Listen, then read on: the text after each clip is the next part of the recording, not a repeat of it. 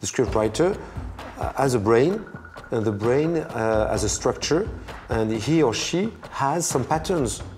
And it's very difficult to just forgo some of your automatic processing, and this is the part of the brain which is the frontal lobe of the brain, which help us, you know, just not do something.